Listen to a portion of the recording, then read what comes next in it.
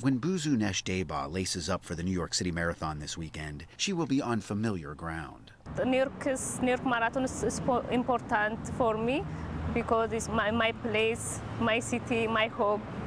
Originally from Ethiopia, Deba moved to New York as a teenager. She blossomed into one of the world's top marathoners while training in Van Cortlandt Park, not far from her apartment in the Bronx. Whereas many top runners like to train at high altitudes, Deba is happy running at home, alongside the casual joggers who stop her for pictures. So cool having someone, an elite that's so accomplished training right here in New York City and right here for the public to view. She says the support of New Yorkers gives her a boost. They make me happy. The elite runner has finished on the podium of several major marathons, but a win in her hometown race has been elusive, despite 6 tries. She's hoping to change that this weekend. Oh my God, if I'm gonna win, I think I'm crazy. I'm gonna be crazy. If she wins, Deba will become the first New Yorker in more than 40 years to win the city's marathon.